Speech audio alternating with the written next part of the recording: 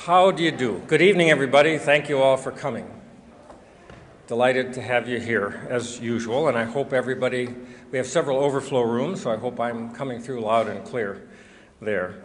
My name is Tom Morgan. I'm the director of the Allworth Center for the Study of Peace and Justice, and this is lecture number 4 in a series of talks on the overarching theme, Is Religion a Force for Good or Ill?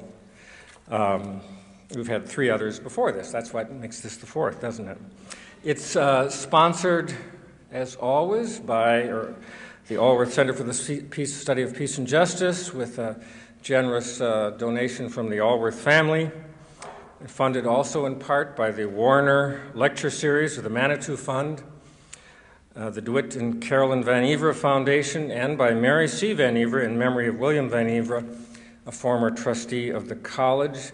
Additional support has been received from Reader Weekly of Duluth and from other private donors. Thank you again to all of you for coming and for our supporters who make these lectures happen.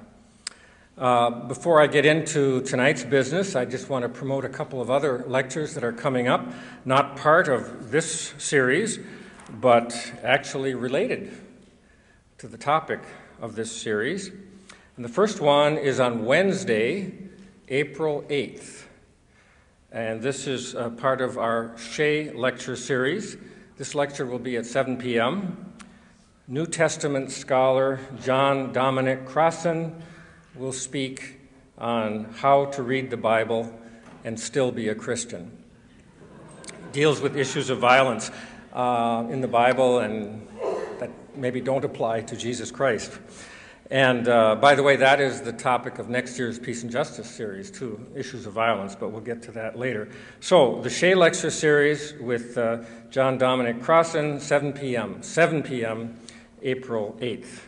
And then on April 14th, 6 days later, the Oric Alprin Interreligious Forum presents a lecture at 7:30 p.m., and this is featuring Muslim nurse and activist Naja Bazi. On her topic is Hope in Humanity, Islamic Principles of Neighborly Kindness. That lecture is April 14, 7:30 p.m.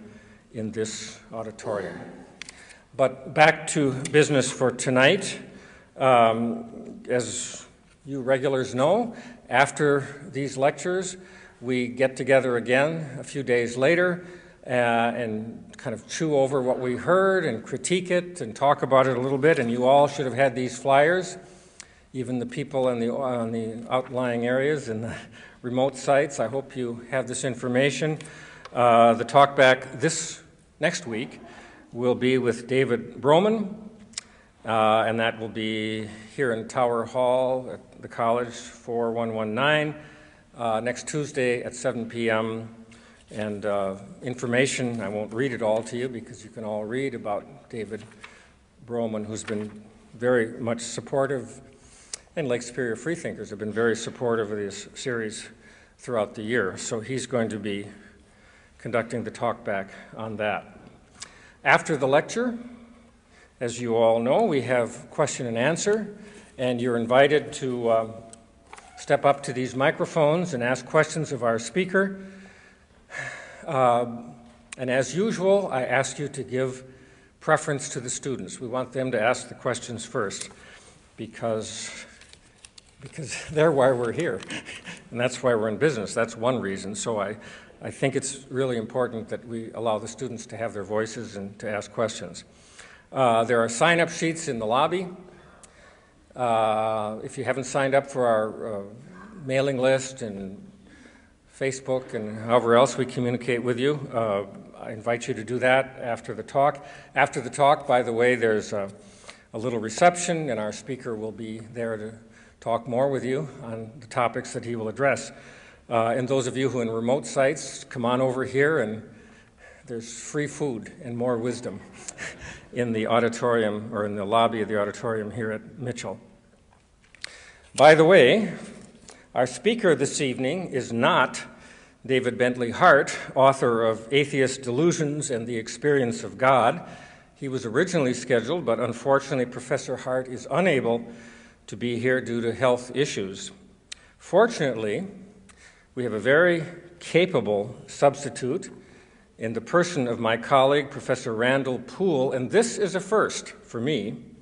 We're showcasing now one of our own, Dr. Poole here at the College of St. Scholastica. And please permit me now to issue this public expression of gratitude to Randall for responding to my challenge to give this lecture. Randall, you are a great American.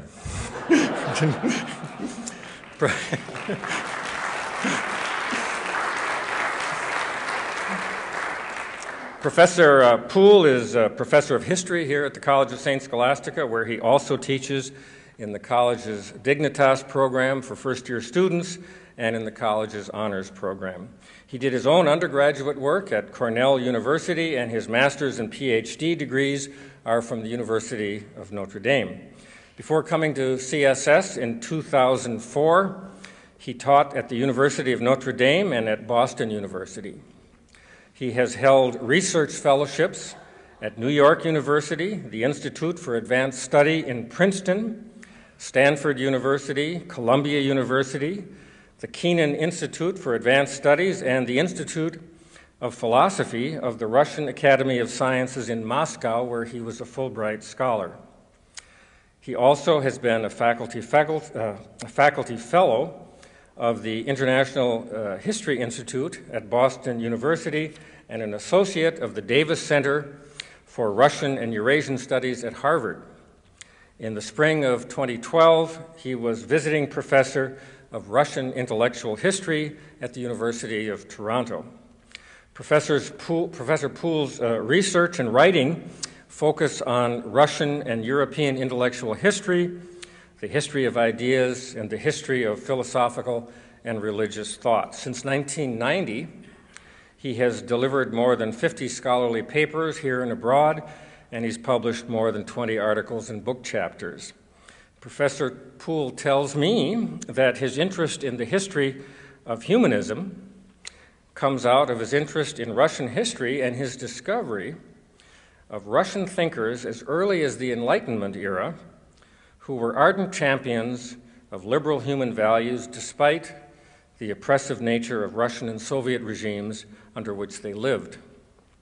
He has translated, edited, and introduced Problems of Idealism, Essays in Russian Social Philosophy, published by Yale University Press in 2003, and co-edited with G.M. Hamburg, A History of Russian Philosophy, 1830 to 1930, published by Cambridge University Press in 2010. So Professor Poole, like me, is a bit of a Russophile, and when he's not thinking about Russian philosophy and humanism, he joins me and our other colleague, Professor Karen Rosenflans, who teaches Russian here at the college, and other Russian speakers at our Russian table gatherings at Sir Benedict's restaurant on Friday evenings. That's tomorrow. Ladies and gentlemen, please welcome my wonderful colleague and friend, Dr. Randall Poole.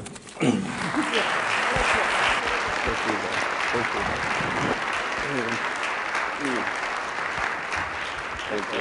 Very, very nice. Thank you.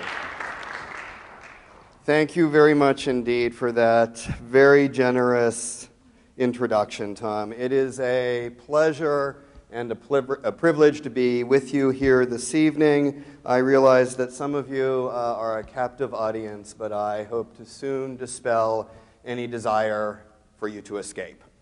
I have just a few preliminary remarks before I get into my lecture this evening. First of all, I suppose I should thank David Bentley Hart for canceling so that I could take his place. This is a talk about humanism, so I want to be sure to thank the philanthropist, which means lovers of humanity, who sponsor this series, in particular the Alworth family.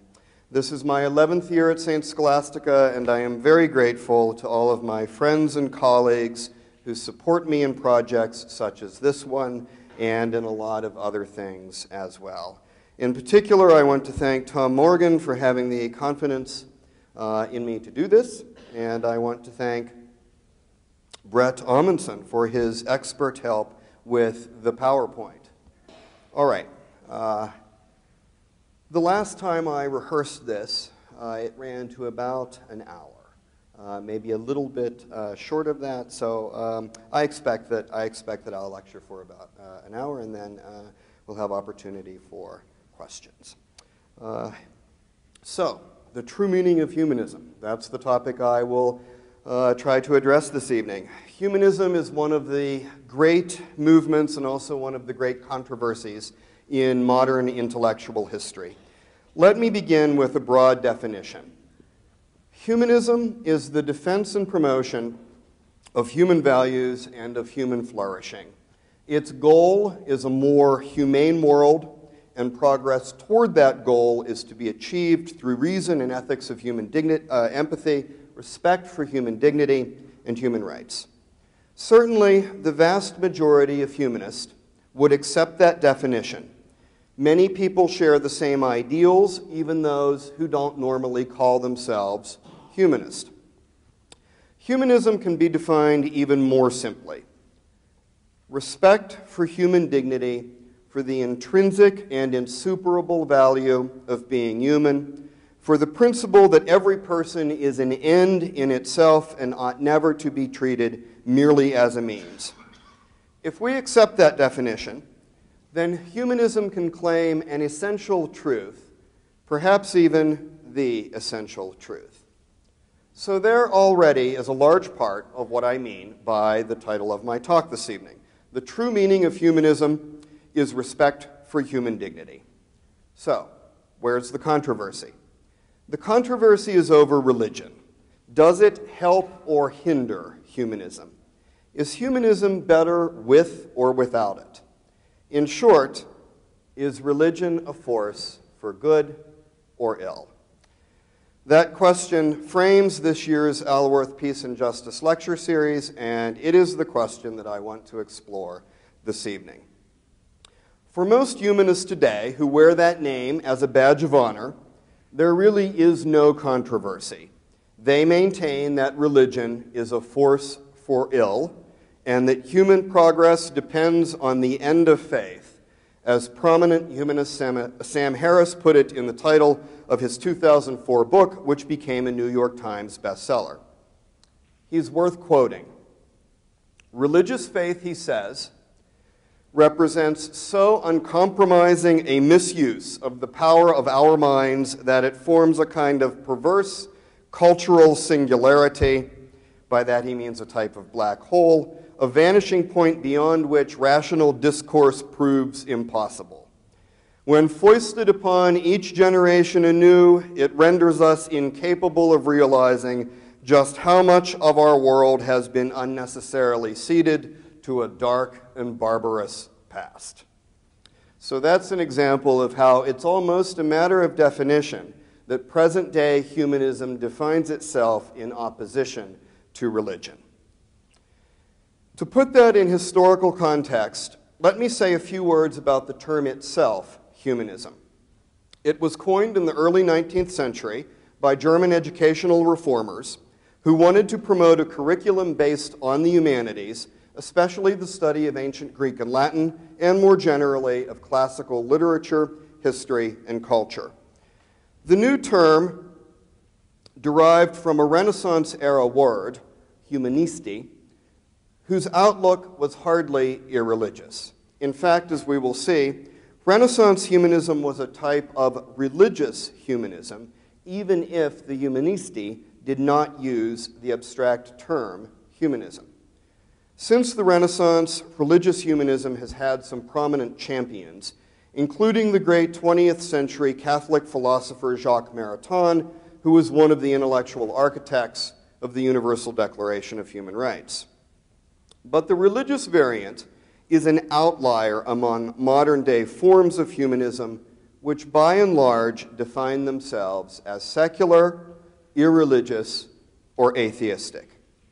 Once the term came into use, it did not take long for it to be associated with atheism or secularism in the sense of non-religious.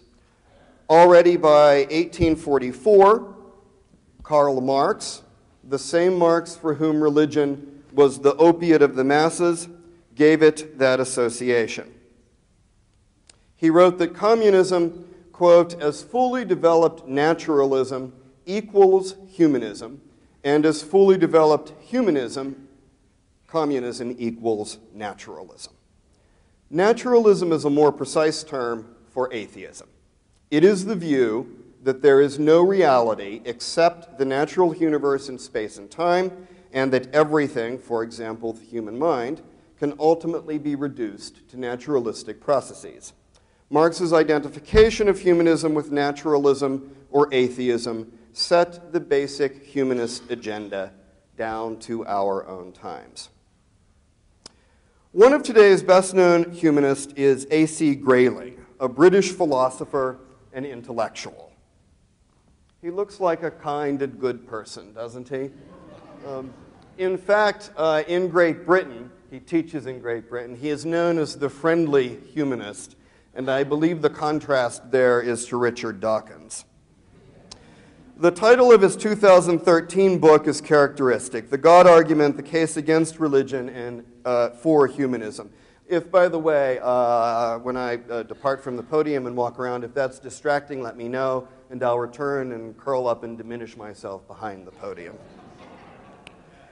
So, in his book, A.C. Grayling writes, there he writes, in a truly secular world, one where religion has withered to the relative insignificance of astrology and other superstitions, there in that world, an ethical outlook which can serve everyone everywhere and can bring the world together into a single moral community will at last be possible. That outlook is humanism, end quote. Another British philosopher, Stephen Law, is the author of the handy guide, A Very Short Introduction, Humanism, A Very Short Introduction. He lists 7 main characteristics of humanism. First, humanists rely on science and reason. Second, humanists are either atheist or at least agnostic. They believe that this life is the only life we have. Next, regardless of its atheism or agnosticism, humanism, Law continues, involves a commitment to the existence and importance of moral value, in particular to individual moral autonomy. Humanists believe that human life can have meaning without it being bestowed from above by God. And finally, Law says that humanists are secularist in that they think that the state should take a neutral position with respect to religion. In the United States, perhaps the most prominent humanist was Paul Kurtz, who died in 2012. He called his movement secular humanism and regarded religious skepticism as one of its hallmarks. He was fond of writing manifestos and declarations, and let me quote just one of them for a summary of his views on religion. He begins by recognizing that religious experience is important for people, but denies that, quote, such experiences have anything to do with the supernatural. He continues, we find that traditional views of the existence of God are either meaningless, have not yet been demonstrated to be true, or are tyrannically exploitative. And there is much more along these lines. So, from these representative examples, it is clear that most humanists today think that religion is a force for ill, or at least not for the good. Why? Their basic argument goes something like this. Religion places God above man and in the process debases the human. It exalts the divine and devalues the human. People waste their time and energy worshiping God and worrying about the next world rather than concentrating their efforts on improving this world, the only one we know. Religion is not only a waste, they say, it actually makes the world worse since we persecute, fight, and kill each other over it. They especially lament religious violence because there is nothing to fight over. There is no God so far as we know. In other words, humanists oppose religion for two different types of reasons. The first can be classified as broadly ethical. Religion is held to undermine the defense and promotion of human values and well-being, which is the very purpose of humanism. The second type of argument can be called epistemic. Epistemic is an adjectival form of epistemology, the branch of philosophy that deals with the theory of knowledge. The epistemic argument is that even were religion not harmful to human values, still there are no rational grounds for belief in God, so a commitment to truth demands that we debunk such belief. Over the past 10 years or so, the epistemic argument in particular has been stridently advanced by a group of thinkers known as the New Atheist. They claim that science proves belief in God to be a delusion, to paraphrase the title of one of their most famous books. In sum, humanists oppose religion because they maintain that it is violent and that its ideas are false. In the rest of my lecture, I will try to address each of these two different types of reasons for thinking that religion is a force for ill. I will devote the most time to the first and will grant that humanists are correct, that religion can be harmful and violent, though not, as they think, because of some deep and systemic flaw in religion as such, but rather because when religion is violent, it proceeds from a debased understanding of God and man. Let me repeat that. When religion is violent, it proceeds from a debased understanding of God and humanity. In the concluding part of my lecture, I will argue against the New Atheist that there are rational grounds for theism and that those grounds are to be found in human experience if fully appreciated for what it is and in the very ideals that humanism claims to champion. How am I doing so far? All right? Filled with renewed confidence, I shall carry on. The ethical case against religion is summed up concisely enough by Sam Harris, who says that religion is the most prolific source of violence in our history, and that faith is the mother of hatred, wherever people define their moral identities in religious terms. These are extravagant claims.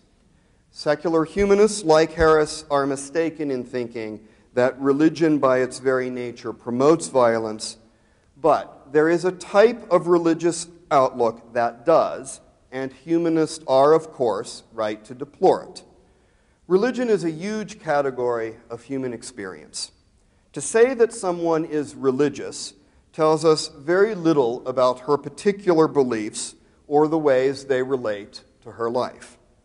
One very broad definition of religion is that it refers to the ways that human beings seek meaning by relating their life to a greater, perhaps transcendent whole. In his classic study, The Varieties of Religious Experience, William James gave a famous definition. Religion, he says, consists of the belief that there is an unseen order and that our supreme good lies in harmoniously adjusting ourselves thereto. Some religions are theistic, some are not. What a religion says about human beings is at least as important as what it says about the divine. Religion can be humanistic or anti-humanistic, by which I mean it can either promote respect for human dignity or undermine it. And that's how, in the context of religious history and thought, I will use those two terms, humanistic and anti-humanistic. It might well be that there is no more important criterion in religion and no more important criterion for deciding which religious ideas or beliefs to accept and which ones to reject. First, let's look at the basic structure of humanistic forms of religion, than at the basic structure of the anti-humanistic forms. The first point to be made is that the world's religions are an incomparably rich source of reflection about human value, worth, and dignity. In fact, for most of its history, until the Enlightenment, the idea of human dignity was a religious idea. It was formulated and expressed in religious terms and language. The first book of the Hebrew Bible contains a seminal formulation of human dignity. Genesis 1:26, let us make man in our image and after our likeness. The Jewish writers so esteemed human worth that they compared it with God. That esteem was one of the sources of their very idea of God, one of the foundations of their faith. The human and the divine were two aspects of one reality. Genesis 1:26 expresses an idea common to other religions that emerged during what the German philosopher Karl Jaspers called the Axial Age, the middle several hundred years of the first millennium BCE, from about 700 to 200 BCE. That common idea is simple and powerful. The sacredness of human life, a sacredness recognized more from within than revealed from on high. In Hinduism, it is expressed in the doctrine of Atman, or the soul, the indwelling of the divine, of Brahman, that makes every human being a person. Moksha, salvation or full union with Brahman, is to be achieved through fulfilling the inner moral law, or dharma. In Confucianism, heaven, or Tian, is not a transcendent state of salvation, but the moral order that permeates the cosmos.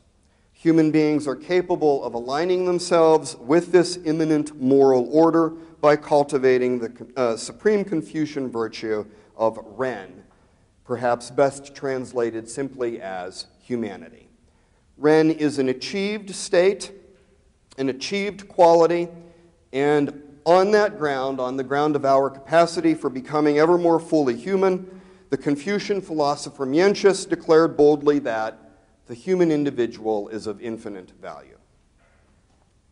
So, ideas like these are the fundamental, foundational moments in the humanistic tradition in religion or in religious humanism.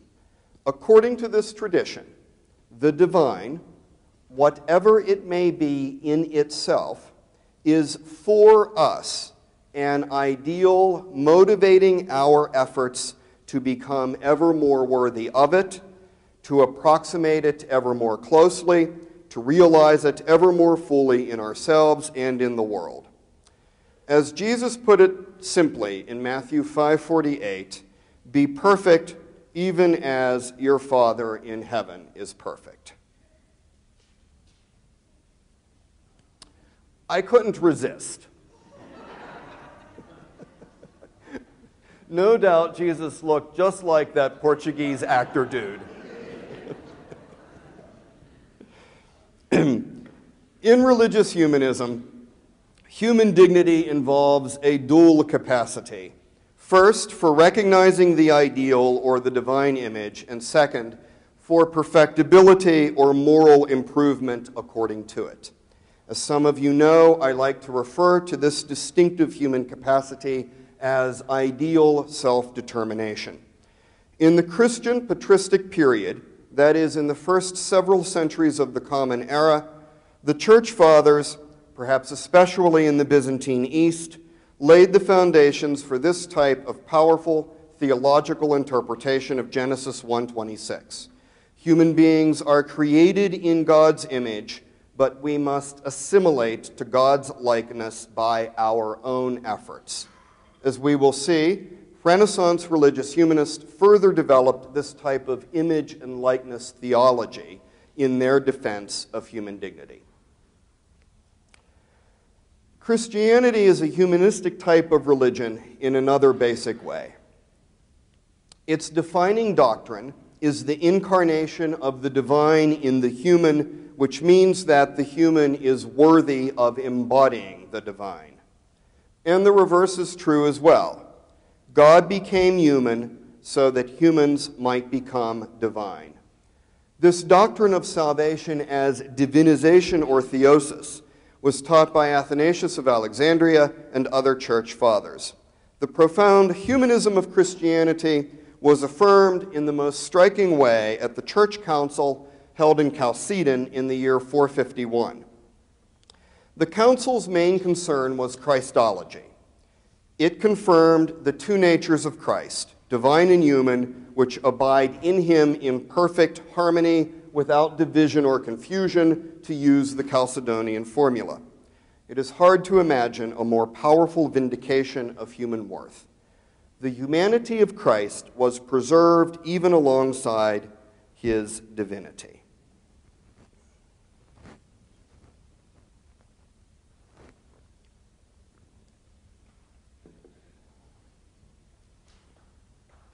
What about the youngest Abrahamic religion, Islam?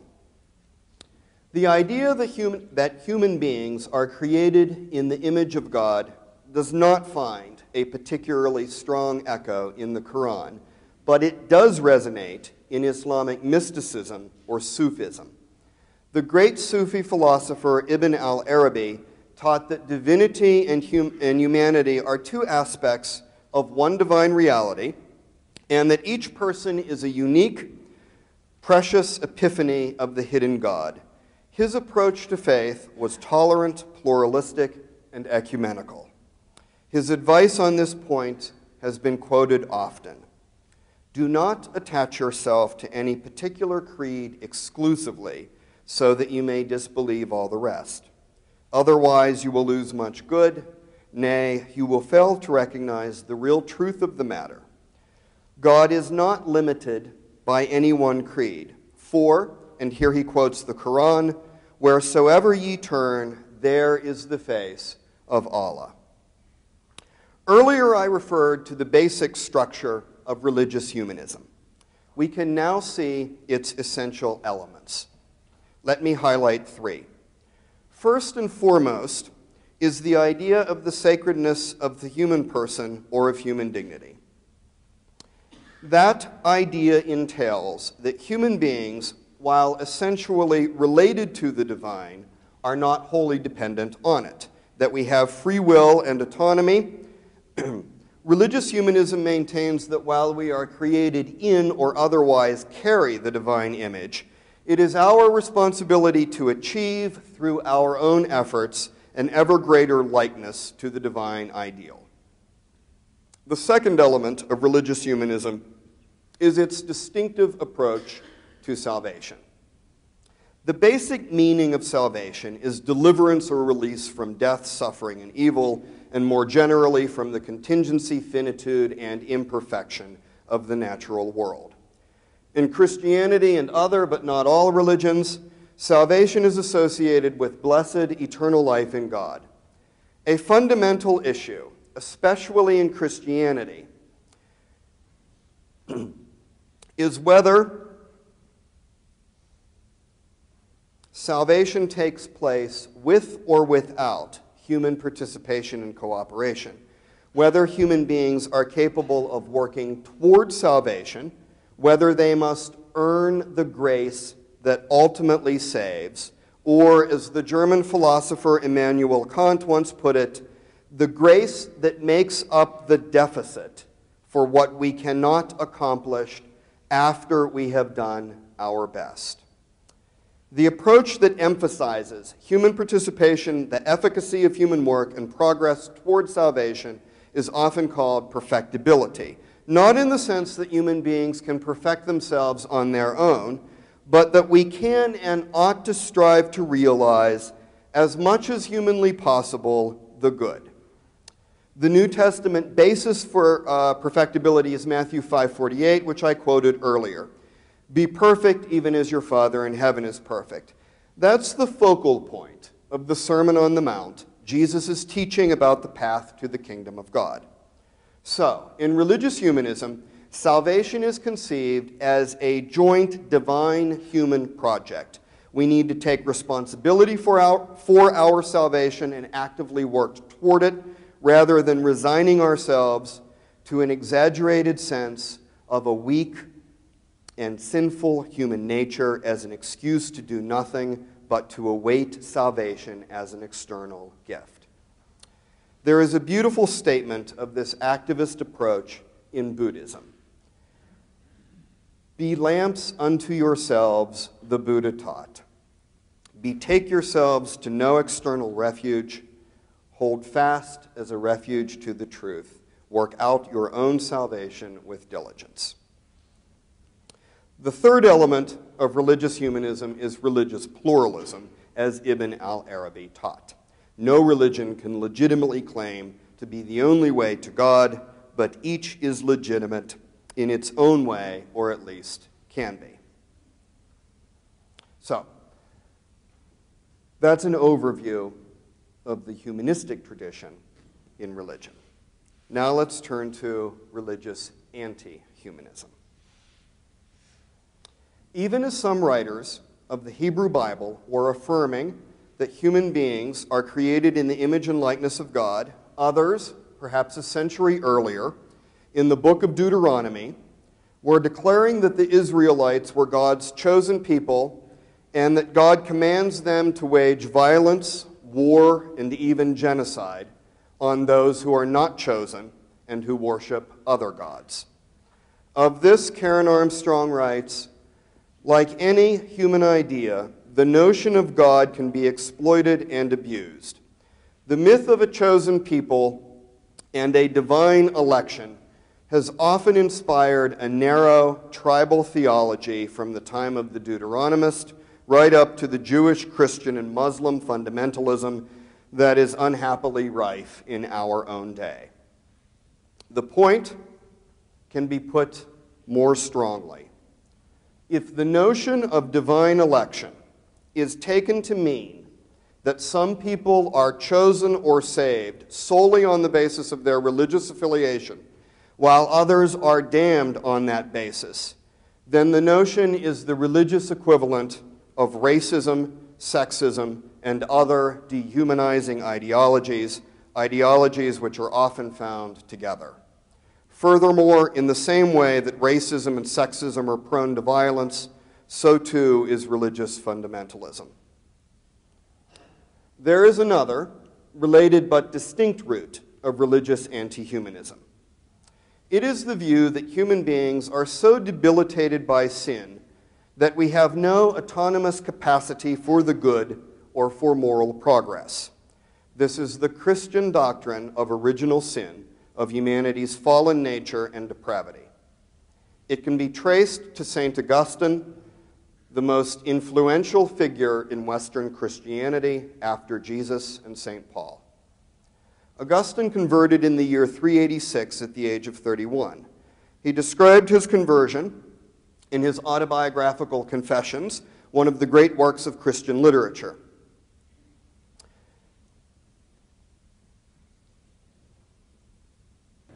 391, he was ordained a priest in North Africa. 4 years later, he was appointed bishop there, a position he held until his death in 430.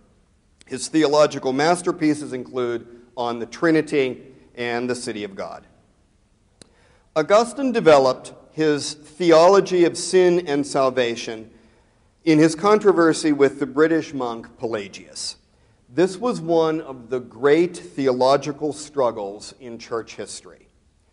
Pelagius defended free will, the human capacity for good, and the activist, perfectibilist position on salvation that I described a moment ago.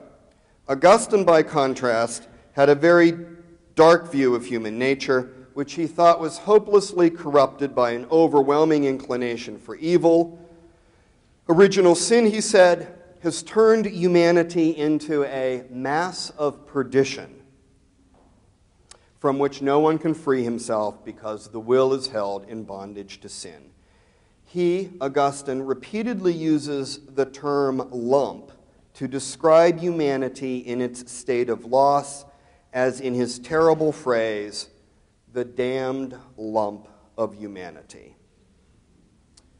Left to our own devices, we are doomed. For Augustine, salvation thus largely meant salvation from ourselves through the external unilateral action of unmerited grace. Another part of his fatalistic theory was predestination. While everyone deserves to be damned, through God's mercy some have already been saved. Whatever earthly good the elect do is a result of grace, not human effort, which is ineffectual. This dispute between Augustine and Pelagius had momentous consequences. Augustine's anti-humanism prevailed over Pelagius's humanism. In fact, Augustine succeeded in having Pelagianism condemned as a heresy at the church synod that was held at Carthage in the year 418. To understand Augustine and the medieval church, it is important to understand the notion of heresy. Let me provide a little historical context. By the 5th century, the 400s, Christianity had become the state religion of the Roman Empire. The church was an increasingly powerful institution, which was not a bad thing given that the Western Empire was collapsing under the Germanic invasions. A strong and independent church could help preserve some semblance of civilization. It could also use its power to enforce what it determined to be theological truth or orthodoxy. An early example of orthodoxy was the Nicene Creed from the year 325. Heresy was defined in opposition to orthodoxy, and the church had already begun suppressing it. The persecution of heresy depended, in the words of one 20th century scholar, on the conviction that there is an ascertained body of religious truth which must be believed in order to attain salvation. The church was regarded as the sole custodian of this body of truth. That meant, of course, that outside the church there was no salvation. Extra ecclesiam nulla salus. This view went well with Augustine's idea of original sin, but not so well with his idea of predestination. For if the fate of every human soul has been decided in advance, how could the church, or anything for that matter, affect the outcome? But Augustine did not let this deter him. He argued that heretics and enemies of the church did threaten salvation, and therefore it was legitimate to use force, state power, against them, though he didn't think that heretics should be killed. To his credit, he was opposed in principle to the death penalty. In a letter to some heretics, as he regarded them, he wrote, "Nothing can cause more complete death to the soul than the freedom to disseminate error." Princeton University's Peter Brown, one of the great authorities on Augustine, has written that, for all his personal moderation and sincerity, nonetheless, in his justification of the persecution of heresy, there lurked something fallacious, horrible, and insidious. It is difficult to avoid the conclusion that the church father helped lay the ideological foundations for centuries of violence meted out against heretics, religious dissenters, and non-Christians, a record that left a terrible stain not only on the Catholic Church, but also on Protestantism, since Martin Luther and John Calvin were fervent Augustinians. In their case against religion, today's humanists and new atheists are able to point to this record, and they do, sometimes it seems with glee. There is no point in belaboring the details, but here are the main episodes. The church established the medieval Inquisition as an institution in 1231 and put the Dominicans in charge. The punishment for heretics who refused to recant was death, carried out by secular authorities. Often it took the dreadful form of being burned alive. Perhaps 2,000 people died in the medieval Inquisition. In 1478, the Spanish Inquisition was established. The first Inquisitor General or Grand Inquisitor was the Dominican friar Tomás de Torquemada, who directed the brutal persecution and mass expulsion of Jews and Muslims. He condemned perhaps 2,000 people to death by burning. Apart from the persecution of heresy in the strict sense, there were other related forms of religious violence in the medieval and early modern periods. In 1095, the first of numerous crusades was launched. They were directed not only against the Holy Land, but also against popular heresies in Europe, such as the Cathars or Albigensians and the Hussites. The victims of the Crusades numbered at least 1 million, 20,000 in the Albigensian Crusade alone. Over the centuries, both in and apart from the Crusades, Jews were massacred in frightful numbers. Just as the Reconquista was completed in Spain, Columbus and the conquistadors took the crusading spirit to the New World, where they massacred native peoples in the name of Christ. Back in Europe, witch hunts started in earnest in the 1500s. Perhaps 50,000 people, mostly women, perished.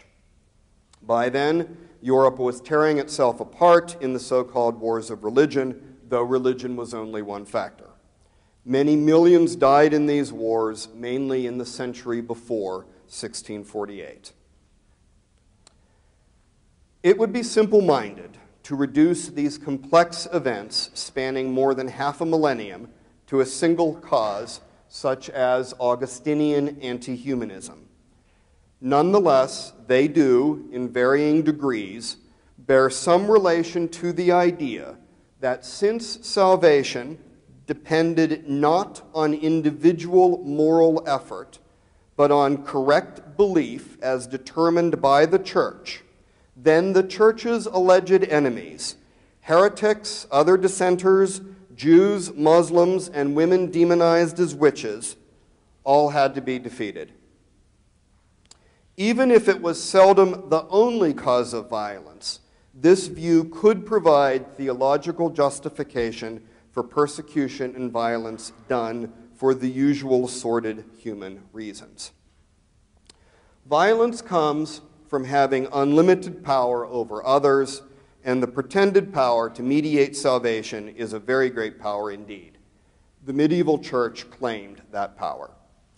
In the Reformation, the number of Christian churches went from one to many, with most of them committed to their own version of outside the church there is no salvation, nor is there any apart from correct belief. This process, known as confessionalization, predictably escalated the level of violence. Augustinian anti-humanism had a deep impact on medieval and early modern Christianity. However, Christian humanism was never extinguished. All along, it had been preserved in the order of St. Benedict and St. Scholastica. Benedictine monasteries were the centers of learning and scholarship in medieval Christendom. In fact, as the Oxford Church historian Diarmaid MacCulloch recently put it, the survival of European civilization would have been inconceivable without monasteries and nunneries. Thank you, sisters. The Benedictines cultivated classical learning and the liberal arts. In their monastic scriptoria, they collected, preserved, and copied ancient and classical manuscripts, which otherwise would have been lost to civilization. Their work made possible the further development of humanism in the Renaissance. It is fitting that the first Renaissance treatise on human dignity was written with the encouragement and help of a Benedictine monk, Antonio de Barga. That's the excellence and outstanding character of humanity. The Renaissance began in Italy in the 14th century and was centered in Florence. Humanism was its most important intellectual movement. As we have seen, the term humanism was devised early in the 19th century, 1808 to be precise, and it was applied retrospectively to the Renaissance to designate the study of the humanities. The term humanist was used in the Renaissance in Latin and in vernacular languages to refer to a teacher or student of the humanities. Humanistic study was based on classical languages and literature, Greek and especially Latin. The first great humanists were Francesco Petrarch and Giovanni Boccaccio. They and their followers admired the culture of classical antiquity and hoped to bring about its rebirth or renaissance. Petrarch's favorite writer was Cicero, who gave the humanists their ideal, humanitas. Cicero used this term to translate another, paideia, the Greek word for education and culture. By humanitas, he wanted to convey the idea that humanity is not something given except as a potential. It is rather a quality to be achieved and cultivated through education and culture. Thus, the highest purpose of humanistic study is the fullest realization of one's humanity. That's the meaning of Renaissance humanism. It was both classical and Christian. From Petrarch on, one of the main themes of Renaissance humanism was human dignity. Here as well, the humanist learned from Cicero. In his seminal text on duties, he uses the term dignitas and identifies its source as reason, which he says is the first common possession of man and God.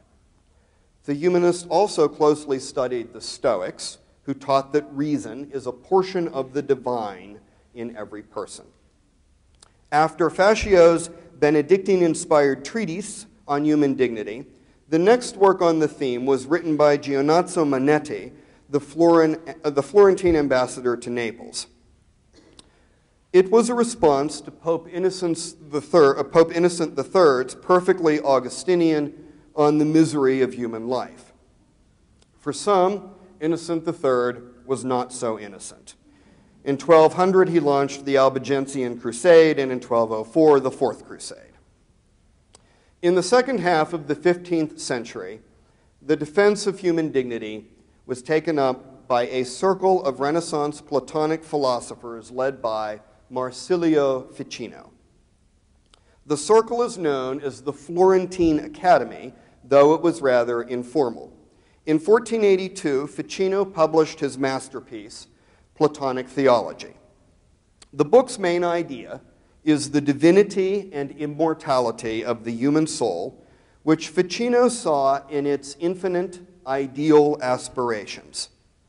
They constitute the soul's likeness to God, which human beings, as rational, free, and moral agents, are responsible for progressively realizing. The transcendent culmination of this process of human perfectibility is divinization or theosis, a concept Ficino and other Renaissance philosophers borrowed from the Church Fathers. The idea that human dignity consists in our capacity for perfectibility or for assimilation to the divine likeness was characteristic of Renaissance humanism. Thus, contrary to anachronistic, secularizing interpretations, Renaissance humanism was in fact a profound religious humanism. As the historian Charles Trinkhaus showed in a classic study, In Our Image and Likeness, Humanity and Divinity in Italian Humanist Thought. The religious nature of Renaissance humanism is also clear in the thought of one of its best-known figures, the young Florentine prince Giovanni Pico della Mirandola. In 1486, he wrote an oration which later editors entitled On Human Dignity. It is often regarded as the manifesto of the Italian Renaissance. Pico recounts how God made man a creature of indeterminate nature and said to him this: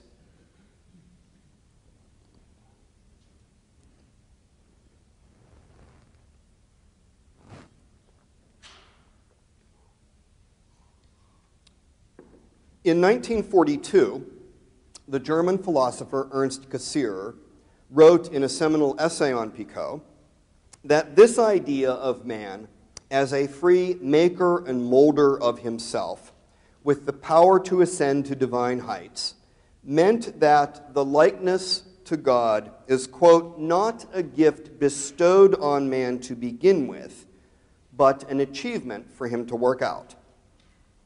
Through freedom, human beings are not only related to God, but, Cassirer says, actually one with him. For human freedom is of such a kind that any increase in its meaning or value is impossible. Thus, this is still Cassirer, when Pico ascribes to man an independent and innate creative power, he has, in this one fundamental respect, made man equal to divinity. This is a particularly striking way of expressing Pico's idea, which he shared with Ficino, that the source of human dignity is the wondrous capacity for self-determination and perfectibility. Ficino, Pico, and other Renaissance humanists were convinced that faith and reason were compatible. At the beginning of his oration, Pico refers to man as a great miracle. This was no mere rhetorical flourish. Human freedom and creativity, the ability to pose ideals and realize them, transforming ourselves and the world, were for Pico the grounds not only of human dignity, but also of faith in divine reality. For the humanist, the very presence of the free creative human spirit in the physical world implied God's existence. Keep that thought in mind. It provides a clue as to how we might deal with the epistemic argument against God that I referred to at the beginning of this lecture. Here's a related point. Since the Renaissance humanists premised their approach to faith on human autonomy and dignity, it logically excluded coercion. From Italy, humanism spread to Northern Europe. The best-known figures are Desiderius Erasmus of Rotterdam in the Netherlands and the Englishman Sir Thomas More. I will confine my few remarks to Erasmus, who is often regarded as the preeminent humanist scholar of the Renaissance. He was the first international scholarly celebrity, a fame made possible by the new printing press. His published works, such as Praise of Folly, were bestsellers. Most important was his annotated edition of the Greek New Testament with a parallel New Latin translation, tacitly intended to supersede St. Jerome's centuries-old version known as the Vulgate. He hoped that his edition would further, in his words, the restoration and rebuilding of the Christian religion. The term he generally used for his Christian humanism was Philosophia Christi, or the philosophy and wisdom of Christ, as presented in the Gospels. His humanist optimism was the direct antithesis of Augustinian pessimism. According to Professor McCulloch, Erasmus had too much respect for human creativity and dignity to accept Augustine's premise that the human mind had been utterly corrupted in the fall. Instead, this is still McCulloch, Erasmus preferred that other giant of the early church's theology, the great counterpoint to Augustine across the centuries, Origen of Alexandria. Erasmus himself wrote that, quote, a single page of Origen teaches me more Christian philosophy than 10 of Augustine. In 1517, Erasmus expressed the hope that Christendom was entering a new golden age of peace, justice, and piety. It was not to be. That year marked the beginning of the Protestant Reformation. After another 150 years of religious strife and violence, European Christians finally started to realize that they should stop killing at least each other over their religious differences. Initially, this realization took the form of mere toleration or forbearance from religious persecution in the interest of civil peace and order. But by early in the European Enlightenment, by about the year 1700, toleration had developed into something different, the positive concept of freedom of conscience. In 1689, the English political philosopher John Locke published his Letter Concerning Toleration. In it, he wrote that the care of each man's salvation belongs only to himself and rests on genuine faith, which can only be a matter of inward conviction, not external compulsion. Though he called it toleration, it was already very close to the positive right of freedom of conscience. The recognition that religious belief is a matter of individual conscience and cannot be externally coerced. Freedom of conscience is the first and most basic natural or human right, as Locke seems to have understood, because it goes to the very core of human dignity. That core is the capacity for self-determination and perfectibility according to inwardly and freely recognized ideals. Now, as we have seen, religious humanists all along had revered this capacity for ideal self-determination, describing it as our likeness to God. The modern concept of freedom of conscience at last recognized it, ideal self-determination, as a natural right. To put this another way, with freedom of conscience, religious humanism became the law of the land and, at least in principle, triumphed over religious anti-humanism. Recognition of freedom of conscience was a major historical threshold. It was the beginning of liberalism, or of constitutional government and the rule of law based on respect for human dignity and natural or human rights.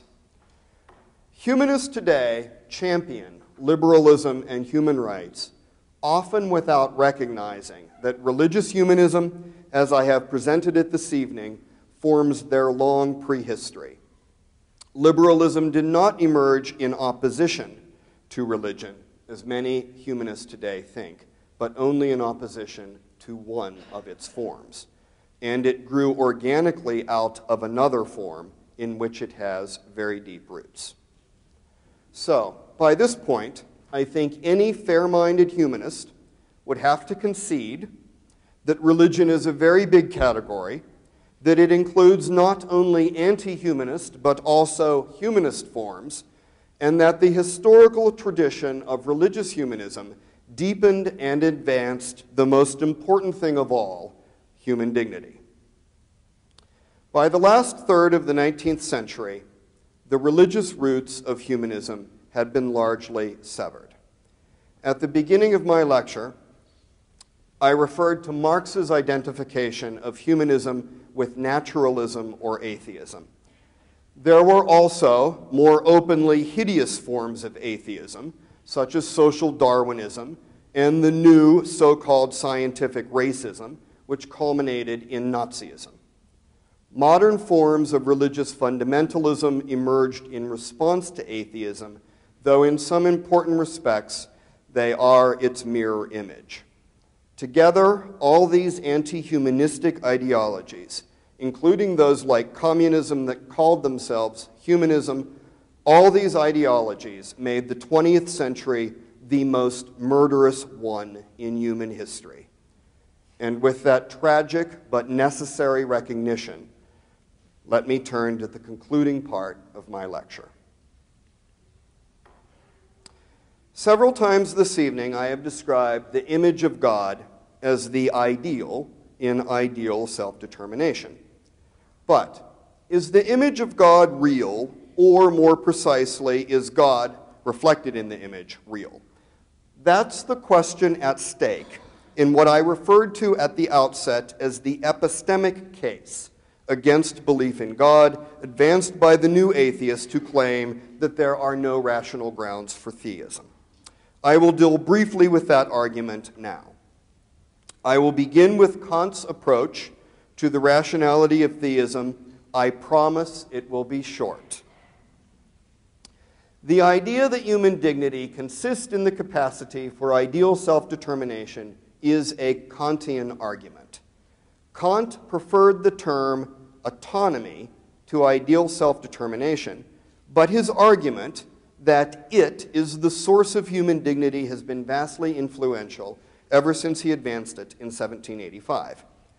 For Kant, the ideal that drives our self-determination toward it is not directly the image of God, but rather what Kant calls the moral law.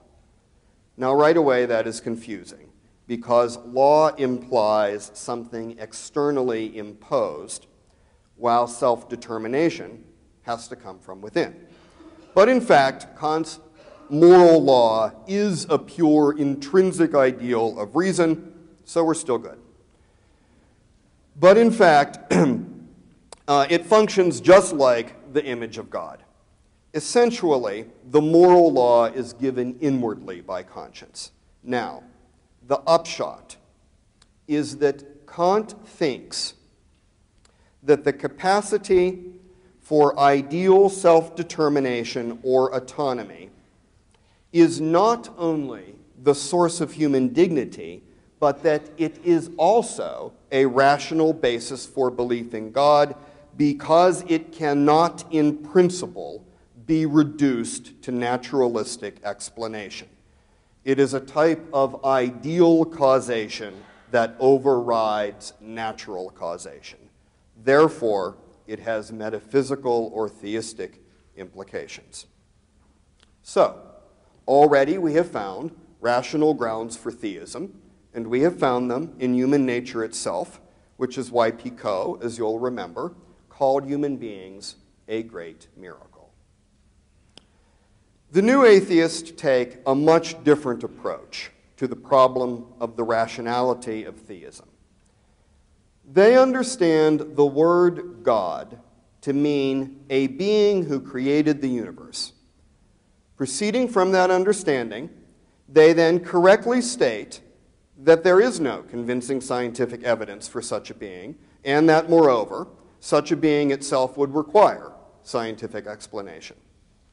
But in this, they have fundamentally misunderstood the concept of God.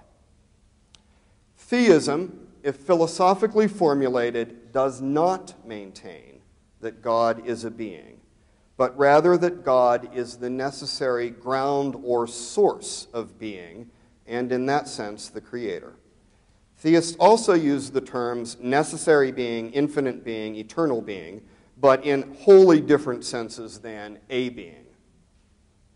The new atheists seem not to understand this idea of God. They write long books attacking straw men. The theistic concept of God rests on the distinction between contingent and necessary existence. This is important, but again, it will not take long. The natural universe in space and time is contingent, which means that it exists, but not necessarily. Nothing in or about it entails or requires its existence. One can easily imagine its non-existence. In fact, its contingency is the most basic and striking fact about the universe taken on its own. The Big Bang does not affect this fact, nor does any conceivable natural origin of the universe. Even if the universe has always existed, as the now generally discredited steady-state theory maintained, still it would be contingent. The fact that the universe does exist, but that obviously its existence does not come from itself, or in other words, is not its essence. This fact entails, in the strict sense of entails, a transcendent ground of being, necessary being, God. This is the cosmological proof in roughly the version presented by St. Thomas Aquinas in the third of his 5 ways demonstrating God's existence. Though it is referred to as an argument or proof, it might also be called the cosmological or metaphysical experience because it follows from human experience of the contingency of existence. The great creation myths are rooted in this experience. It is expressed in Leibniz's famous question, why is there something rather than nothing? Though the cosmological experience is a basic human experience, not everyone opens him or herself to it, especially in recent times. If the new atheist had had this type of experience, they would have written very different books. The cosmological or metaphysical experience is one indication that it is the very nature of human consciousness to transcend the empirical world. It does so by ideals such as truth, virtue, beauty, justice, the good, the infinite, and the absolute. These ideals are intrinsic to reason, yet their reality cannot be empirically demonstrated. That is their very nature as ideals, which is why they belong to both faith and reason. They coalesce in one supreme ideal, the image of God. Earlier in my lecture, I remarked that recognition of the sacred value of human persons was itself a source of Genesis 1:26. This ancient Judaic insight has often been rediscovered anew, once, for example, in the perhaps unlikely context of the early 20th century philosophical method known as phenomenology. I'll now spend the next hour describing that for you. I won't. But in Weimar Germany, after the First World War, there was a brilliant young phenomenologist struggling for an academic career. Edith Stein was born in 1891 on Yom Kippur into an observant Jewish family. In 1917, she defended with great distinction her doctoral dissertation on the problem of empathy. She converted to Catholicism in 1922, began teaching at St. Magdalene College for Women in the town of Speyer, Germany, lived with the Dominican sisters there, and pursued scholarship as service to God, as she put it. In 1933, when Hitler took power, she sent a letter to Pope Pius XI asking him to denounce the regime, referring to herself as, quote, a child of the Jewish people who, by the grace of God, for the past 11 years has also been a child of the Catholic Church. She wrote the Pope that responsibility for the Nazis must fall, after all, on those who brought them to this point, and it also falls on those who keep silent. Later that year, she became a Carmelite sister, taking the religious name Teresa Benedicta of the Cross. In 1936, she completed one of her most important books, Finite and Eternal Being.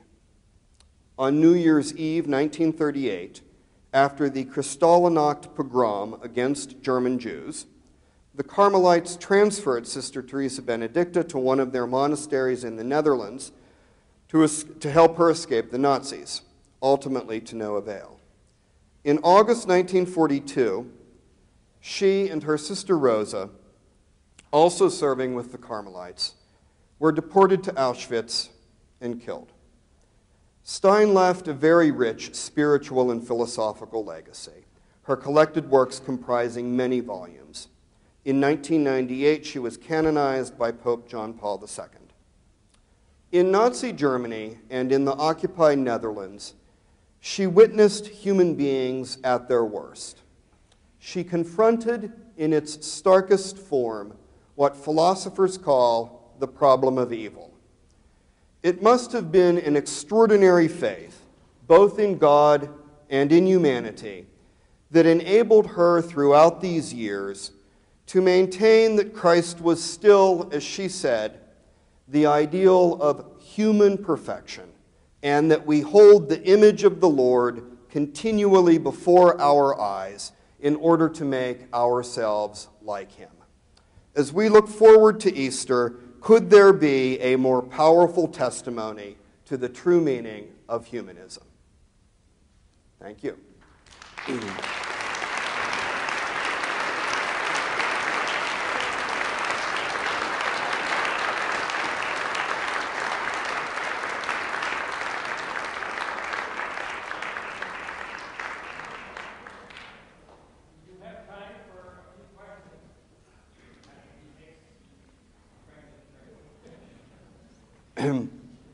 Please.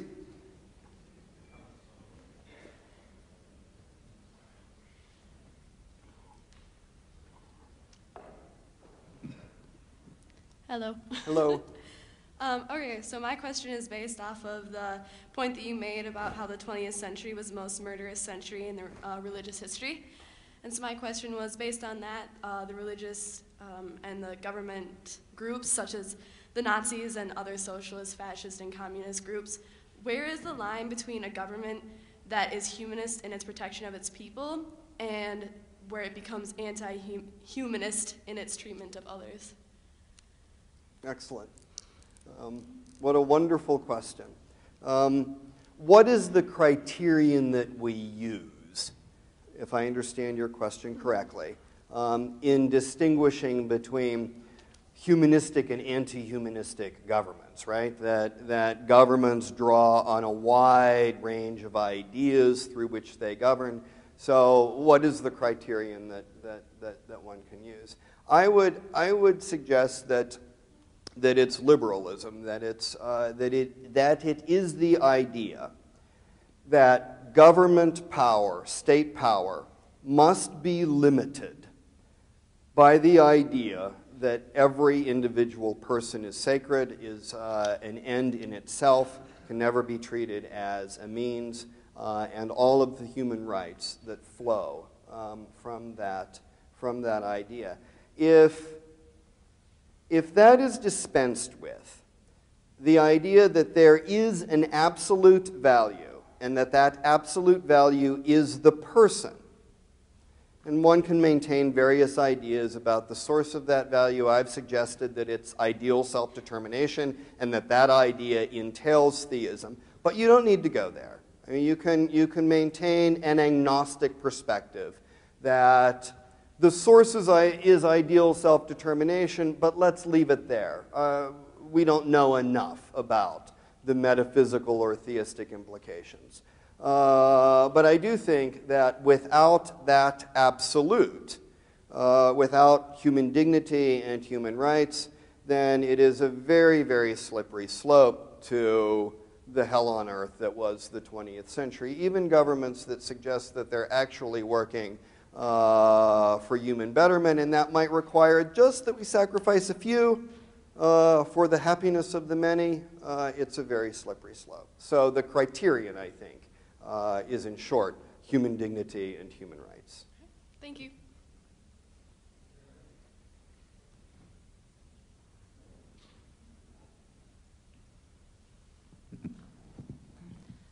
As we know, religion isn't going anywhere today. In fact, most people want more religion in their daily lives. Would you say that's correct? I agree with you that the so-called secularization thesis has not had the explanatory power that social scientists thought it might have in the 1970s.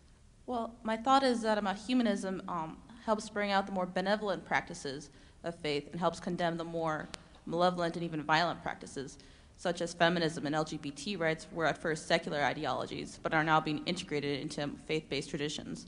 I think humanism has a lot to help with that. I agree, and I think that I mean one of the, I think perhaps the most, if not the most important point, one of the most important points that I wanted to make this evening is that I'm actually meeting the humanist more than halfway. In fact, I'm adopting the humanist criterion as the criterion by which we should evaluate religions, by which we should accept or reject various religious beliefs or practices. So I fully agree with you that there's a wide range of opportunity for a meeting of humanists and religious folk. I suppose my question would be, I think humanism's role is to help bring out the benevolent practices of religion and condemn the malevolent practices, since religion isn't going anywhere. And That's beautifully put. That's lovely. That's very, very nice. That humanism, the role of humanism is to bring out the benevolent practices of religion and to condemn the malevolent ones. Beautiful. Very nice.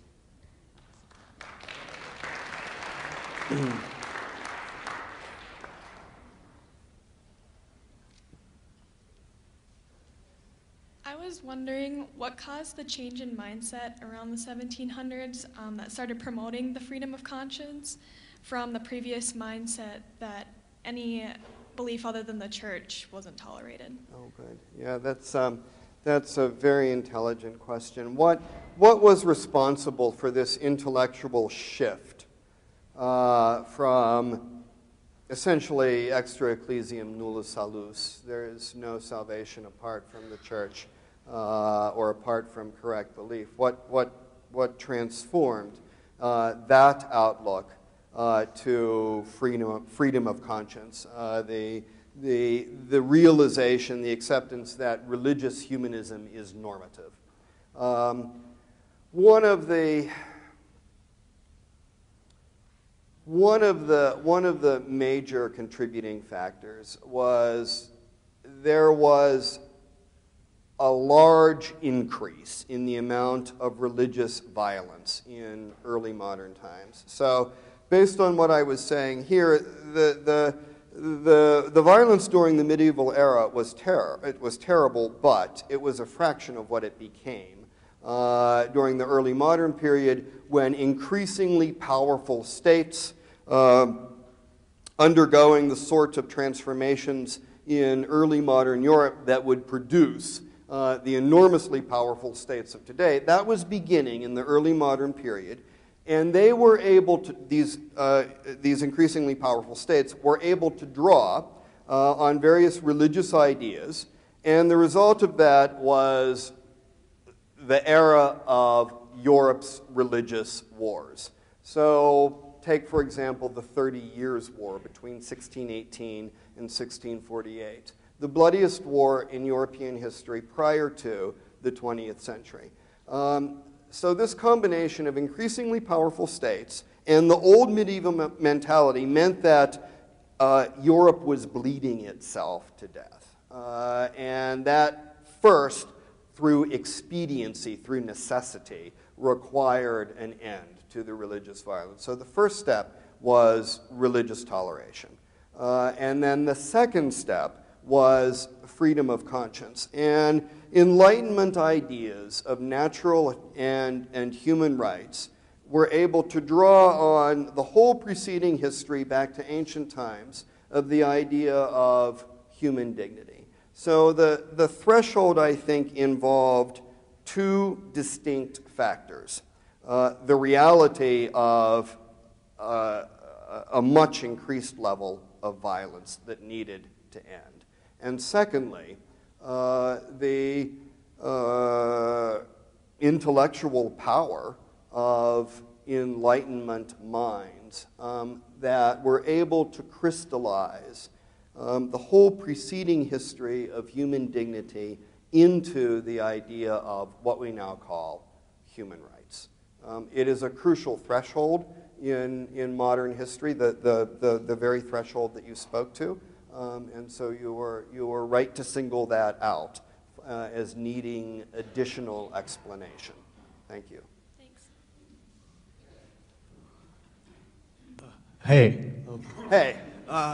You've been talking a lot about freedom of conscience. Do you think Romanticism in the Renaissance sprung out of this same idea of humanism in the Renaissance, and what do the two have to do with each other? Wow. Did the Renaissance and did early 19th century Romanticism spring from the same idea of humanism? Spring from the same idea of humanism. There were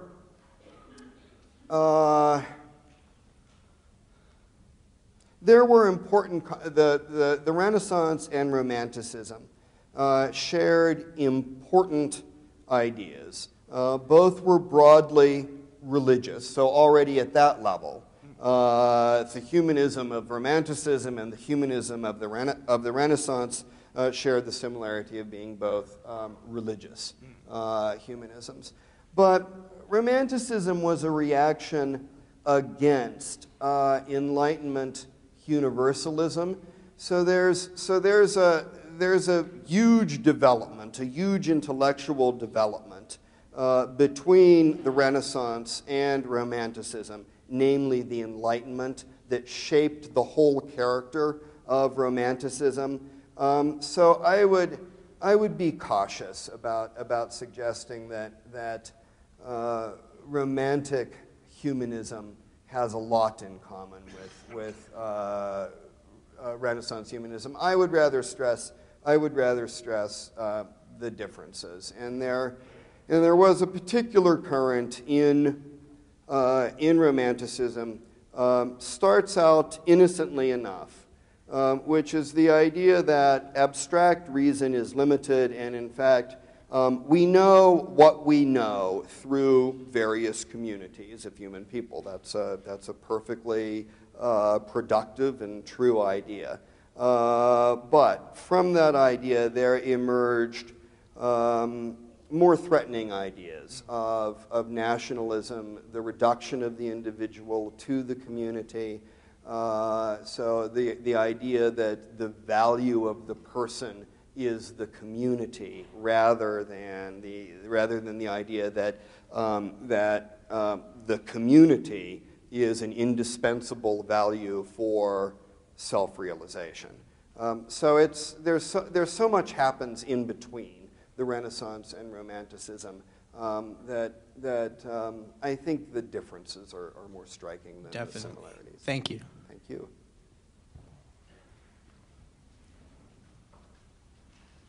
Jennifer, hello. Hello, how are you? Good.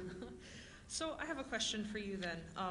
Is theism really necessary for humanism to thrive? I mean, because we don't need religion for morality.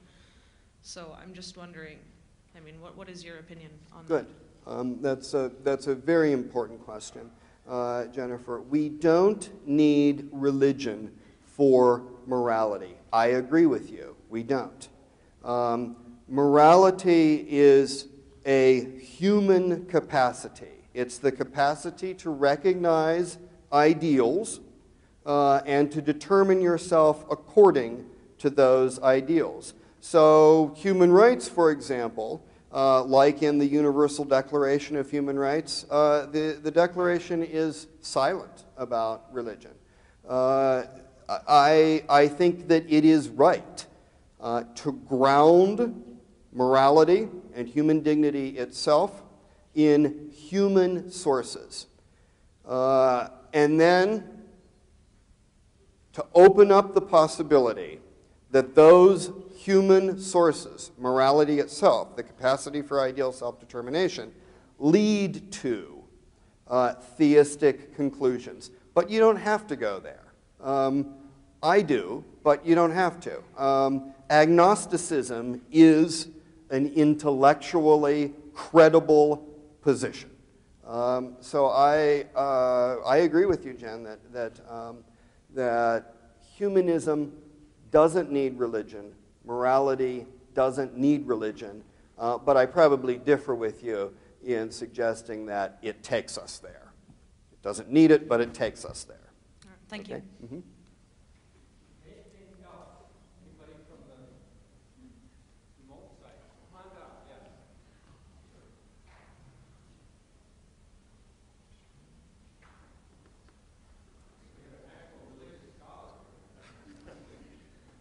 Thank you, Dr. Poole. That was a very stimulating talk. I just have a question regarding your understanding of human dignity as realization, and even the capacity of, to self-realization. What about somebody who finds himself in a position where they are no longer able to realize themselves? And I think of Anita Stein in a horrible concentration camp, or somebody who might suffer from Alzheimer's, for example. Does that person then no longer have human dignity?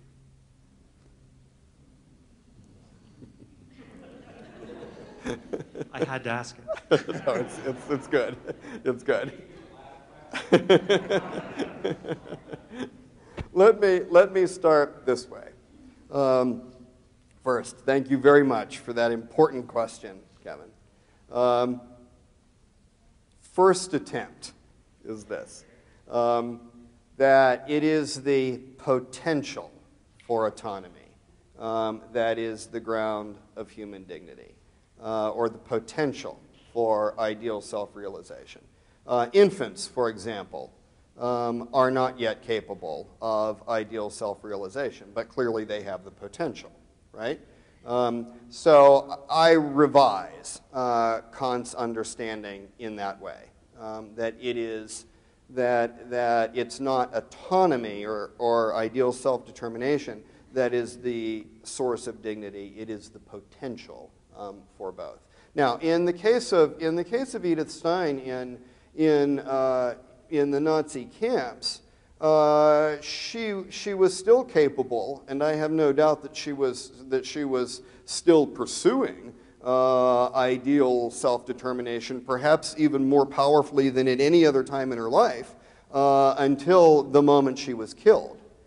So self-realization doesn't just depend on the external circumstances that we think of for human flourishing. It's an inner capacity that can be pursued even under deplorable external circumstances.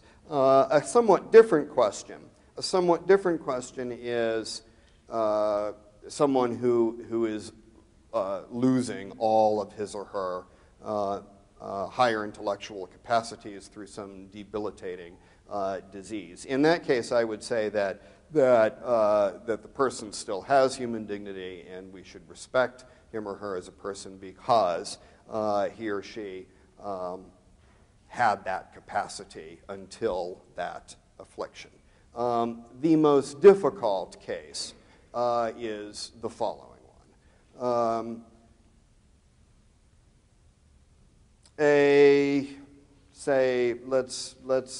just a hypothetical possibility. I don't know that science can now or will ever be able to make this determination. But let's say that a person has suffered a tragic, horribly debilitating car accident, and science determines that the person is totally brain dead with no chance of recovery. In that case, it might be technically possible to suggest that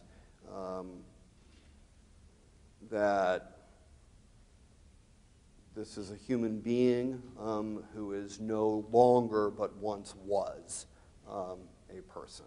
But I don't know that medicine can make that determination now or ever could. And of course, prior to that tragic accident, there was a full person. So that's for conceptual distinctions, that particular example might be illustrative, but it's uncomfortable. Thank you. Yes. Will you take one more? I will. And this will be the last one. Sure. And then after this question and after your brilliant response, we'll all go out to the foyer and you can have unilateral discussions with Professor Poole and maybe eat a cookie or have something to drink. So one more question. Sure. Hi, Doctor.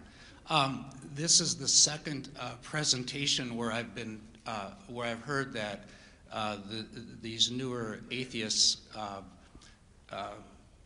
don't understand the the gods that are present in the people's lives today. And then we go through this history of how theologians and thinkers have finally gotten God down to, or God in, how did you say it? From God's become less of a presence and more of an essence, I guess you could say. Was that part of it? Oh, you didn't say it like that? Well, where was the word essence used anyway? That was in my review of the cosmological proof. The idea is that while the universe exists, existence is not its essence. So that its existence is contingent, and that, by the way, is proof. Okay. Well, I didn't know the word essence was used to prove existence in any way, but what I've seen is a diminution of what God is in the intellectual world and the theologian's world, and then people point to those more less personal, less present types of thinking of God, and they point to that as why atheists don't understand what God is. What atheists, I think, understand is that they believe what people who believe in these present-day gods, how they present themselves. They actually think there's a presence. They actually think there's an afterlife.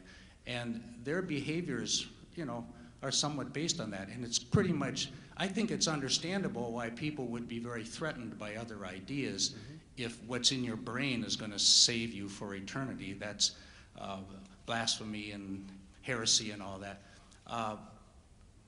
So I think atheists actually do understand religions, but they understand it as it's expressed by those who talk about it, not the theologians. I wouldn't mind if Immanuel Kant was the only guy, talking about it, but there, there's people justifying their behavior, and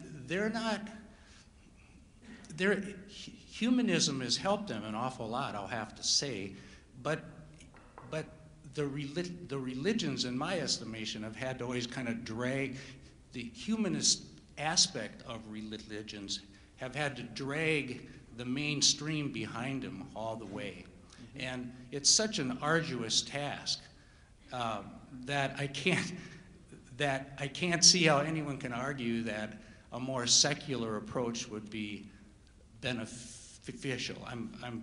I always think that Columbus would have had cell phones if we wouldn't cut off the heads of people that didn't think the Earth was round and stuff like that.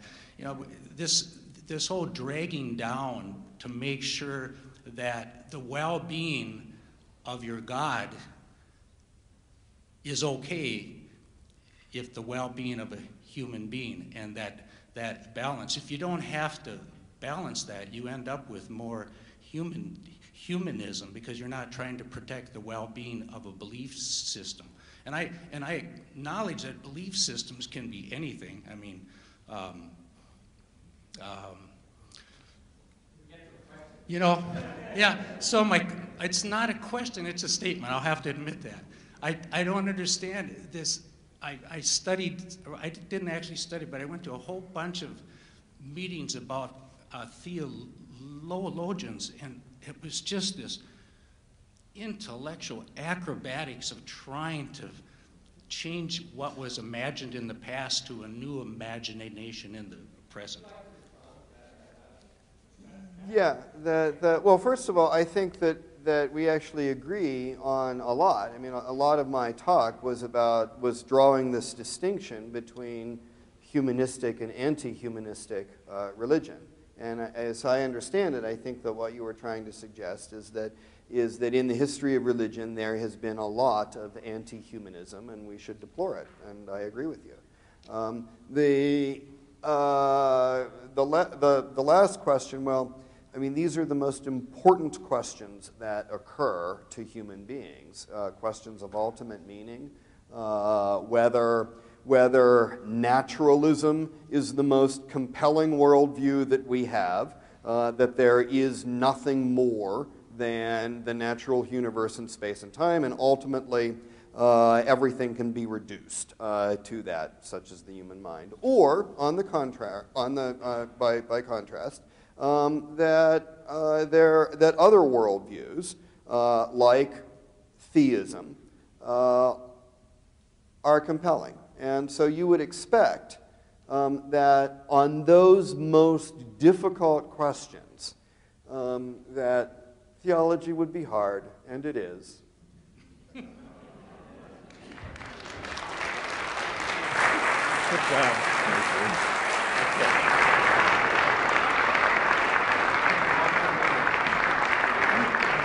Thank you all for coming very much. We'll see you in the foyer, and we'll talk about God. All right?